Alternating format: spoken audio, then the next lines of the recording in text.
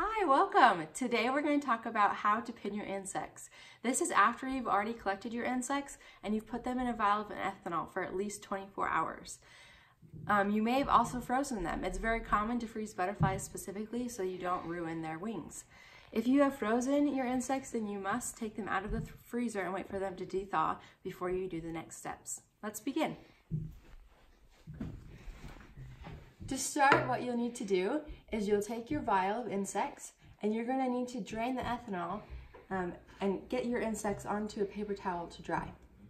So you just take the lid off. You can see your insects in the vial and you're going to dump out the ethanol. I like to use the edge of my Tupperware. And all you have left in your vial are your insects. And what you can do to get your insects out is you can just lightly tap your vial on the paper towel and the insects will come out onto your paper towel. Now that you have your insects on your paper towel, you're going to have to wait for them to dry before you pin them. The reason for this is to avoid molding. This takes a couple of minutes, not too long, so you're just going to wait until they are no longer shiny and then you'll know that they are dry. It is important to know there is a standardized place to pin all insects. This image from Purdue University shows where the pin goes into most insects. Generally, all insects are pinned on the right side of their sclerite. There are exceptions such as butterflies and moths, which are pinned in the middle of their bodies. The pin goes on the right side of the insect so the left side can be unmarked and used for identification. To help with your pinning, people use what is called a pinning board that looks like this. You can also use styrofoam, which is the same thickness as your tier, which is what we'll be doing today. Now let's start pinning. Tweezers or forceps are very helpful. To start, choose which insect you want to pin first, and you just lightly pick it up with your tweezers and put it on the styrofoam. You're going to want to flip it over, and so you can place your pin. Choose your pin wisely. There are thicker pins and there are thinner pins, and it depends on the size of your insect. I'm going to use a thicker pin for this one. So I'm going to hold the insect on its stomach like this while I pin it. Make sure it's on the right side. Oh, switch hands. Right side at the right spot. And you're just going to push it all the way through.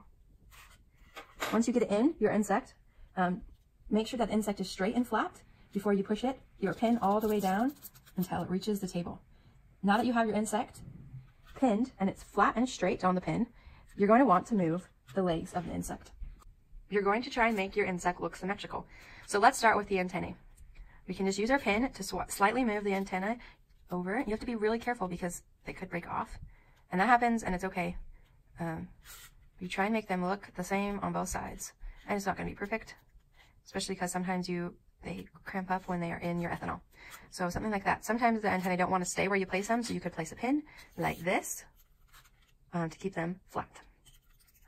Now we're going to do the legs.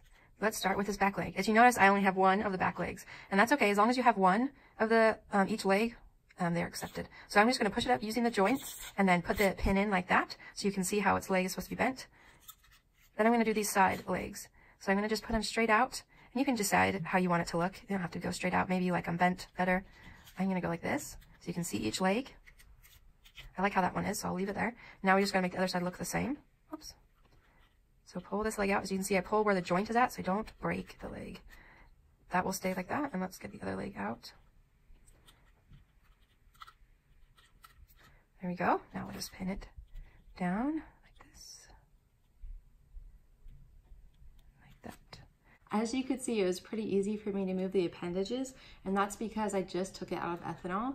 If I wait too long, the body will get hard, and you won't be able to move the appendages or pierce the insect with your pin.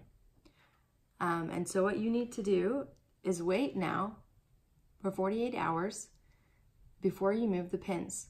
And if you do this, then your insect will dry exactly how you have placed it, and it will look like this forever.